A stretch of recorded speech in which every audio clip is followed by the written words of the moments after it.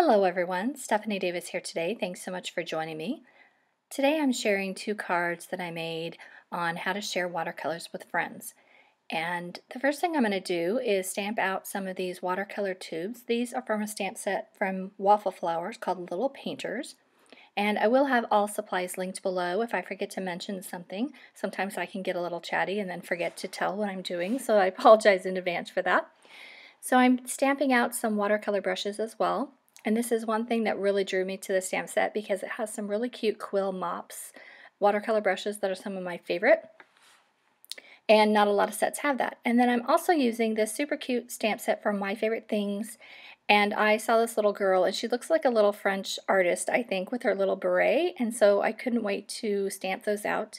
And I've actually had this idea for this card since the stamp set came out, but I'm just now getting around to sharing it. So I chose some watercolors that will match my background paper, and I will have all the colors linked below, but I'm using QUINACRIDONE Magenta, Prussian Green, and Schmincke Violet. So I'm doing my watercoloring really quick and simple, which is why I love watercolors, and I'm doing a wet-on-wet technique, which means you wet the area you're going to watercolor, and then you start using some paint over the wet areas, and they're just kind of damp. And that allows a softer look, and it just makes it really easy because it kind of tells the paint where to go. So that means I don't have to emboss all of my images anymore. But if you are just starting watercoloring for the first time, I felt embossing was the easiest way to kind of help me stay in the lines. I don't need to do that anymore because I've been loving watercolors for about a year now. And so now I don't have to emboss everything. But when I started, it was a huge help, so I'll mention that in case you're new. So I fell in love with watercolors about a little over a year ago, and I find them very relaxing. I find them easy, and it kind of made me just become obsessed. And I just keep learning and trying new brands, and so now I have gotten several, and I have a few duplicates, and I thought I would love to share them with my friends because truly, as long as I've been card making, I've never fallen in love with a product so much as watercolors. So I thought this would be a great way to share them, and I apologize that I'm sending this out so late because I did this right after Thanksgiving, but then I injured my arm, and yeah, it's just been, real life. But I think this card could be changed into a Valentine's card or just about any occasion that you could think of, and just changing the background, and I think it's a great way to share watercolors with your friends. So now I'm using the Schmincke Violet to paint the last tube of watercolor, and I'm doing this I approach it similar to when I color with Copics. I just start with the light, and then I gradually build up the color to add more shading. And it's super simple and easy, and I really enjoy this way. So now I'm going to paint the paintbrushes, and I'm using some Spinel brown, and this is one of my watercolor palettes from Schmincke. I have it out of the case because I don't want I'm using a Tim Holtz glass mat, and I don't want it to get scratched. So I have to keep a craft foam because I find this glass mat does scratch really easily. So I'm just going along the edges, and I'll just add a little shading to the edges to add a little bit of shading to the right side. And then I made a highlight there on the left side because that's where I want it to be the lightest. So I just lifted a little of the color, and then slowly but surely I can build up the color to be what I like. But I was trying to make this look like a real paintbrush and just have a little bit of a deeper color on the right side and then have it be lighter on the left side. So I stamped this out several times because I'm going to show you two different ways. I colored this once with watercolors, of course, because that is what this is about. But for those of you who don't like watercolors or you're not there yet, I get it, and it took me a while too because I couldn't understand the obsession. So I'm also going to share how I did this with colored pencils, and that's why I stamped it out several times, because my idea was to stamp this out several times, and then I have a lot of friends that I have been wanting to share just a little something with, and I can't give a tube of paint out to everyone or a pan of paint out to everyone, but I can share like a few dots of paint with many of my friends. So I stamped those out many times with good intentions of sending this out to like 20 of my crafty friends. And then I hurt my arm trying to hang up Christmas decorations, and I tore my rotator cuff, and I never imagined it would affect so much of my daily tasks. Just getting dressed and basic things are very painful, much less trying to use distress inks or ink blending or using a die cutting machine, anything like that. So but hopefully I'm on the mend and I can start making cards again and having all kinds of fun. So now I'm adding a little more shading to the side, and I'm using some sepia, just a little bit, and I love that color for just adding a little bit of a shadow with browns. And I'm just adding the shading where I think it would be, again, much like I would go about coloring Copics. And now I'm going to use a damp paintbrush to go ahead and start shading in the paintbrush. And I actually did these in watercolors, but I think the ones that I did add to the card are the ones I colored with Copics because I thought that turned out prettier. So, but I'm still learning, and so I always like to try it different ways and see which one I like. So I'm using some silver Schmincke paint to color the tops and the middle and the bottoms of the Schmincke paints. And I was kind of using the silver and the gold just to see how they would turn out. But in the finished card, I did prefer the Copics for the paintbrush. I think I got better shading, but I've had a lot more practice with Copics. I'm attempting to paint my first person with watercolors. I have never done this before. So I'm attempting to paint this using Naples Yellow Reddish, and then I do go in later and try to use a little bit of Indian Red to do some shading. But for the start, I was just using the one paint tone that looked like it was for Caucasian skin tones, but they do have many other colors that would be for other skin tones as well. And then now I'm using the Schmincke Violet to start painting the coat. And again, I'm using the wet on wet technique, which means I just took a damp brush you don't want to make it too wet, just to dampen it, and then it makes it I find it easier to paint that way. That tends to be the way I like to paint. And then I can blend it out really easily and then go back and add shading. And I'm using Prussian green to paint the little beret. And you can see I'm just getting faster and faster and kind of looser and looser, but that's what I love about it, is it's just so fast and easy. I find it much faster than coloring with Copics or colored pencils or anything else. But I still enjoy very much changing up my color mediums. I love trying all the color mediums because it keeps it interesting. And I like to joke that using new coloring mediums is how I keep it spicy in my craft room, because I just like to keep learning and growing and trying new things. So I keep going back and adding more shading to the beret, and if you just use a damp brush, then you can blend the colors together really easily. And then now I'm going to use a Schmincke Gray that I will have listed below as her boots, and I use a damp brush again to blend it out, blend the colors out. And then I wanted to use QUINACRIDONE Magenta, but then after I saw it, I didn't like it, so I just used a damp brush to remove the color and then went right on top of it with the gray. And I thought that looked much better. And then I just keep going back and adding a little bit more shading, and then after it dries, watercolors can tend to dry back a little bit, so then I'd go back and add a little more shading. And now I'm starting to paint the hair, and I cannot remember which color I used, I apologize, but I will try to link it below, as well as the buttons. So now I'm going back with some Indian Red, and I really don't know which colors you're supposed to use for skin tones, but that'll be something I'll have to learn next. And then I wanted to add some color to her cheeks, so I added quite a bit, and then I went back and blended it out again with the damp brush. But I think it's really easy to go in and add more color and then blend more out. And I find watercolors to be very forgiving, so don't be afraid to try.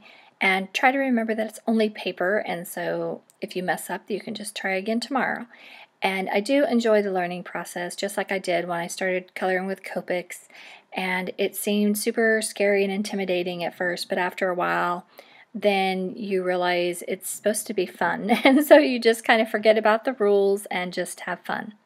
So now I'm going back and I'm adding a little more detail, and I'm using a damp brush to kind of try to clean up it. The silver did leave a little bit of opaqueness to cover some of the black lines that I didn't enjoy very much. So I tried to remove some of it, and then I'm also adding some more shading to the watercolor brushes. It was too black, and I'm trying to add a bit of brown in there. And then now I'm going to add a little more to the cheeks. And I was actually using Opera Rose for the cheeks, which is a really bright color. But once it dries back and I used a damp brush to get some of the color out, it really looked pretty cute, I thought. Now on to assembling the card. So I took a stitched rectangle die to cut a card base, and I'm using the Lip Pouches coordinating die, to cut out a hole onto my card base. And this is going to allow the pouch to go through. Now I'm taking my card base and the actual card, and I'm trying to line this up on my light pad because I was trying to find an easier way to line up the escape hatch for getting the paints out for the recipient. So I'm using this Rip Strip die, which I love this die. I've used it so many different ways, but I figured this would be the perfect way to make an escape hatch for the recipient to get the paints out without ruining the whole card. So I'm using washi tape, of course, to hold everything together, but this light pad allowed me to line it up. So if you don't have a light pad, I use mine all the time, but if you don't have one, you could try doing a sunny window as well. But I just used the washi tape, and I'm pulling it off gently to make sure it doesn't tear. And then that's going to be on the actual card. And then I just use my bone folder to redo the crease and make sure that it's going to line up properly. And I'm testing it all out to make sure it's going to work, because this is where I get busy sometimes and I will mess up a card 9 times out of 10 at this stage, because I'm usually trying to hurry. It's usually time to make dinner, and this is where it gets a little dangerous for me in my craft room. So I have all these images, and I've watercolored them, and I'm just going to go along the edges with a black pen, and then it's just going to add a little more contrast. And then I'm going to use it was a little too harsh, so I decided to use a black colored pencil. And this allowed me to go along the edges where I wanted a little more shadows and just add a little more detail. So I'm using the coordinated dies to cut that image out, and I think she turned out pretty cute. So I start to go ahead and line up all the images that I want to use to complete the card. And I did use my scan and cut to cut out the tubes of paint, as I did not have the coordinated dies. And now I'm using the Secret Santa stamp set for my sentiment, and I used some dies to make a snowbank, and so I'm going to stamp that out on the snowbank. And it's going to say, "Have a magical Christmas." And I usually double stamp my sentiments because I really like to have a really sharp black stamped image. And after I get that stamped out, I'm going to go along with some little adhesive, and this is score tape. This is the 1/8 inch score tape, which is the perfect size for little embellishments like this. And I'm applying this to the back of the card because I'm going to cover it with some white paper, which is just going to make it look finished, but I thought it would also hide the adhesive. So I was able to stick the little pouch in and stick it right on there, and then I had added more of the score tape to this cover up. And then it's going to cover the adhesive as well as just make it look more finished on the inside, because when they tear it open, it's going to be all exposed. So I don't know if you really need to do this, but I just thought it looked more finished this way. And then I have another one that I cut out in gold, and that's the one that's going to go on the front. So this score tape was finally my perfect adhesive to use for things like this, because I've tried using liquid and sometimes it smears, and this score tape worked out really well for this. So I can highly recommend that. And now I'm using some extreme adhesive, and I'm going over all of the places except for that part where I had used that Rip Strip die. I don't want any adhesive there. And now I'm trying out all the different paints to see which ones will fit. And the pans fit the best in the back. And I just have to hold up that middle one because the middle one wanted to fall back. So I kind of hold it in place, and then I will attach it to the actual card. And the other size that fit really good in these pouches are just any of your 5-ounce watercolors. The 15-ounce watercolors are too large, so none of those fit. We need a larger pouch for those. But I thought these looked really nice lined up like that. And then I'm going to go ahead and add my snowbank and start assembling the card together. So a few areas I did mess up and go out of the lines just a little bit, so I just use a white gel pen to hide those little mistakes. And then I start adding some foam tape to pop all these images up and apply them and go ahead and adhere them to the card. And for a few of them I needed to cut them in half. They still weren't quite small enough, like the little water brush. And now she can be holding the water brush, and I'm cutting the ends of these bows off and trying to figure out where I want them. So I'm lining all this up, and then I'll go ahead and adhere them to the card. So I'm hoping to get more watercolors for Christmas, and I thought that these would be cute, kind of hanging up out of the sky with these gold bows, like they were being brought as a gift of watercolors. So I decided to cut off the bows to make it look like they're attached to the lid. And then I'm using some adhesive to attach those. And I always just make kind of a blob of paint. And I've been having a little bit of trouble getting this out. So I had to kind of stick a stylus in there to get it going again. And then I attach all of these and then let them dry. And then I'll go back and cut off the excess. So, but I thought it looked cute having these 3 kind of hang down like she's being given watercolors for Christmas. And then I will remove the tapes on the foam tape and then attach her and then attach the brush. So I did try to cut her thumb and try to get that watercolor brush right in her hand. And I don't know if I actually did it, but I tried really hard to get that in her actual hand to make it look a little more realistic. And then lastly, I decided to use some snowflakes from Pretty Pink Posh. I did pick those up at the MFT shop, but I thought they just gave this card a little bit of sparkle that I wanted for this holiday card.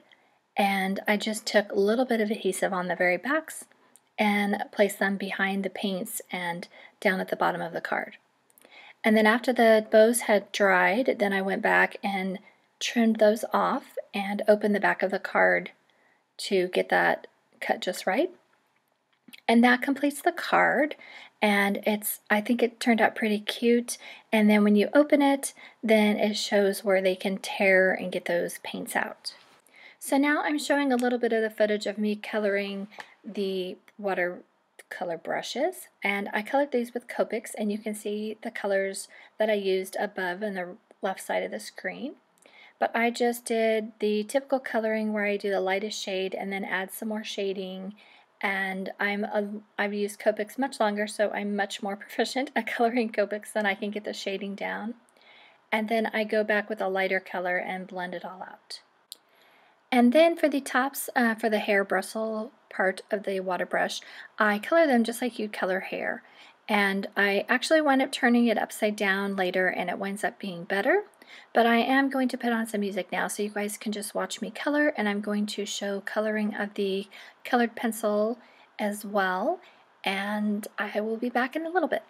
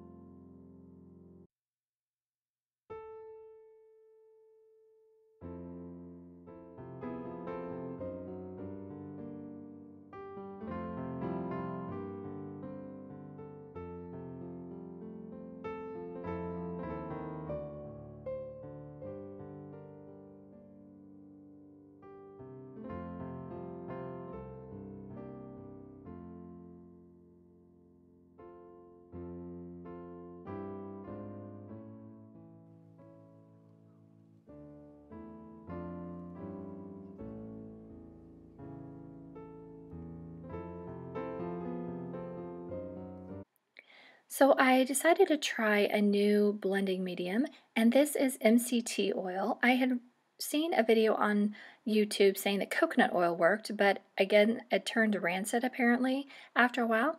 So I thought I would try MCT oil, and I have to say it blended really nice. I really liked it, and there was no smell. I didn't have to worry about having the windows open, and I will be trying this again, and I'm going to have to keep this for about 6 months to find out if it darkens or anything funky. But so far I really liked using this, and I'm just using a paintbrush, and here this solves the problem of why I don't use colored pencils more.